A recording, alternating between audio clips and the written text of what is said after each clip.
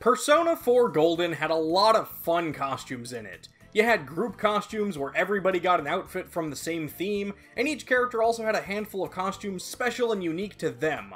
One of my favorite aspects of the costumes in Golden was just collecting them. Some you bought from the clothing store, but some you got from the Fox or by completing certain quests. There was a lot of exploration to it, and it was a heck of a lot better than Persona 5's costume unlock method of having a credit card.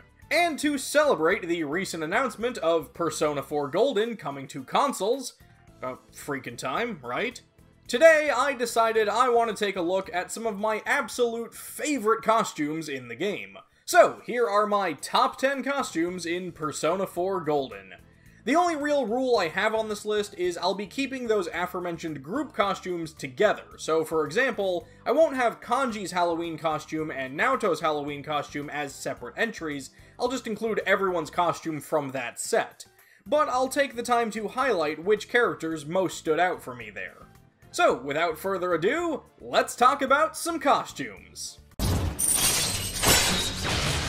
In an RPG that stands out as a murder mystery and gives you a party member known as the Detective Prince, I love that one of her unique costumes is one of the most iconic detective designs of all time.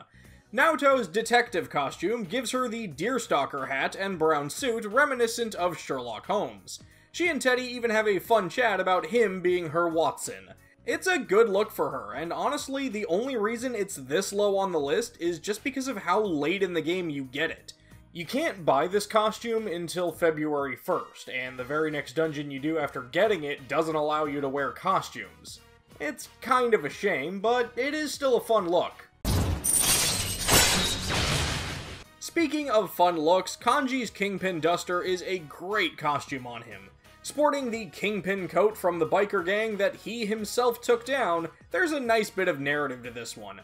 I'm also a huge fan of the color purple, so that's definitely a plus here. And while Kanji objects to being dressed up like a biker, he does care enough to want to fix the loose embroidery, which is such a cute extra touch, and it just reminds me of the many reasons why I love Kanji as much as I do.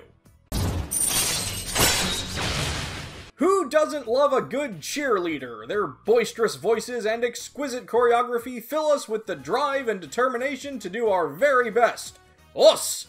Most of the guys and Naoto sport a fantastic Oendon look, with Yu sticking out especially well because of how it looks like he's dressed up as Izanagi, whereas the girls and Teddy sport those vibrant orange and white uniforms that just look great.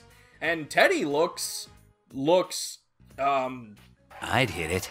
They're fun costumes that really make me feel like I can take on the world. And since I'm already revealing my cards and bordering on fetishistic, we may as well get these ones out of the way.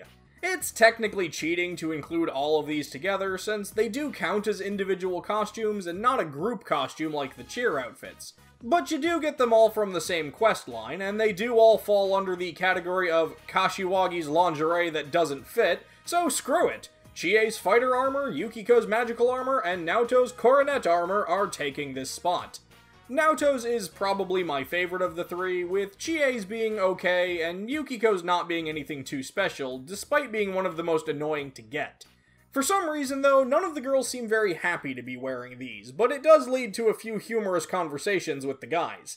And because I'm already cheating and bundling these all together, I'm also going to include Naoto's school swimsuit here, because you do get it from the same questline, and she looks cute in it.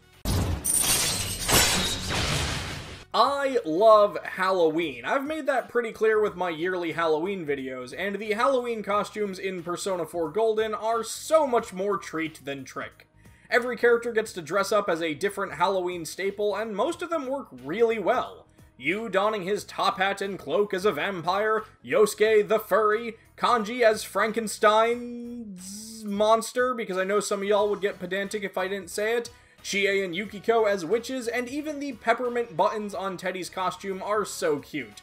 I love this entire set, but the real winner is once again Naoto. She was rocking that sexy cat look long before Lady Ann came onto the scene. Happy Halloween! In whatever month this is. It's probably not October. But let's step away from the group costumes a bit and focus on an individual suit that really sticks out. Chie's tracksuit is such a fantastic look for her. This yellow suit with a black stripe down the sleeve, which is a direct reference to the film Kill Bill, really works for Chie's passion as a martial artist and fanatic of those types of movies. It matches her glasses, and even her initial persona, Tomoe, is designed to have nearly the same suit. Chie herself is pumped up about wearing it, and it's hard not to be excited for her. Also, yes, I am well aware the suit is from Game of Death and was made famous by Bruce Lee. I just wanted to see if any of you would pause the video and leave a comment trying to correct me. Let this be a lesson to you to watch the entire video first. I love putting the characters in the Gekkoukan high school uniforms, because by wearing the uniforms from P3, I can squint my eyes and pretend I'm playing a better Persona game. Truthfully, the Gekkoukan uniforms actually aren't all that exciting. It's a neat little callback, but none of the characters wear them in unique or interesting ways that feel like a good reference to Persona 3, or have their own character flares on it. So why do I have them in my top 5? Because the one thing that totally saves this are the victory poses. Every character adapts the victory pose and even dialogue of one of the Persona 3 party members. From Yosuke asking, "Who's the man?" to Teddy channeling his inner Ken, the poses are what make these costumes so much fun for me. Also, look at Naoto doing Aigis' little rocking movement. She's just so freaking cute. I also want to quickly mention that there's a figurine of Yukiko wearing the Gekkoukan costume, and that doesn't really affect my ranking or anything, but I think it's really cute, and I want this figurine. Surprisingly, Yu doesn't really get a lot of interesting, unique costumes, but this one is one of the best. The hard-boiled look, aka the Dojima costume, is just one of my absolute favorites. I don't have a lot to say here. It's Yu, and you get to dress him up like Dojima. It's a cool look and a fun costume. The weirdest thing about this one, though, is it's one you have to go buy from the clothing shop to unlock. I think it would have made way more sense if you just raided Dojima's closet or something. Phoenix Ranger Featherman! Oh man, I love the Featherman mythos in the Persona series.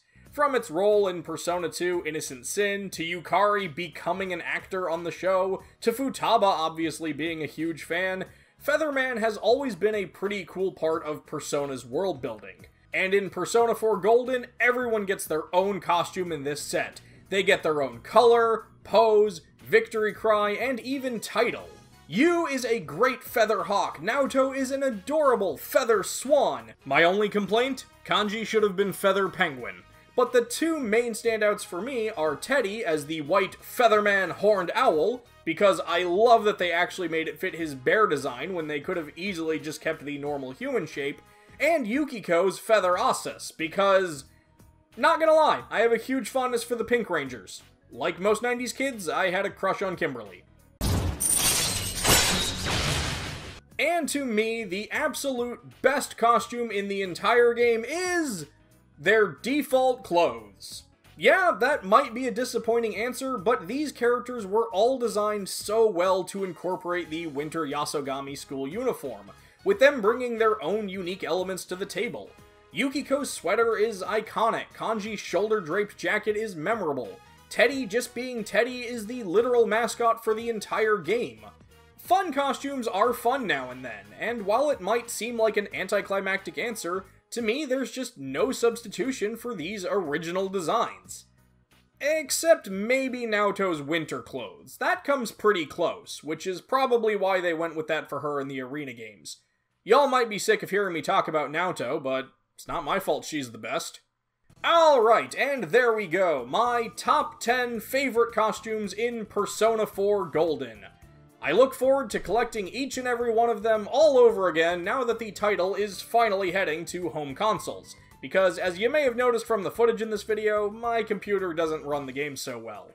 What are some of your favorite costumes in Golden? Do you agree or disagree with any of my picks? Let me know down in the comments below, and until next time, take care.